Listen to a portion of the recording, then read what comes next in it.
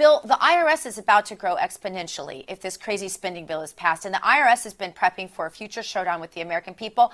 And everyone who said it sounded crazy, but they've been stockpiling hundreds of thousands of rounds of ammo. And now we know that. Now they are hiring a football stadium full of agents with the job description saying they will combine accounting skills with law enforcement skills to investigate financial crimes.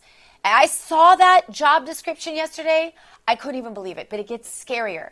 The duties of these new special agents include being on call 24/7, including holidays and weekends. They will carry a firearm and be willing to use deadly force if necessary. Bill, the events of this week make these new IRS hires look completely scary. They want to take our guns away. They want to arm these people and have them come after us at all hours. We know the raid at Mar-a-Lago was at 4 a.m., just like so many of the others have been. Are we looking at crews of armed IRS tax collectors going home to home? This sounds medieval, Bill. I agree with you, and I don't know who they're going to hire. Right? The job description sounds a lot more like the U.S. military than the IRS. Everybody goes into the military knowing that it's going to be a hard job, but that they are going to be revered until recently in an honorable organization. Who would take that job description for the most reviled institution in the United States? I mean, who wants to?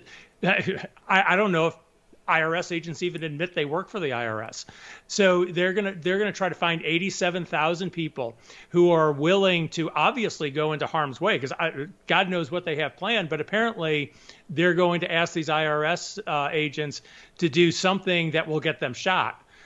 Right? Why else would they? Right. They need to use deadly force. So they're going to have to go after people who, A, don't have a job or have a really, really bad job right now. B, are looking to kill somebody, right?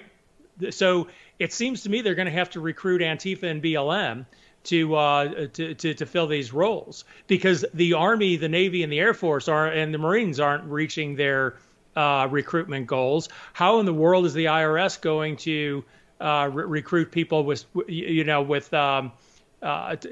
go into harm's way for a reputation that nobody wants to be around you? It's unbelievable, and I don't know where this goes. Honestly, I don't. It's absolutely shocking. The IRS would be bigger than the Marine Corps, I believe.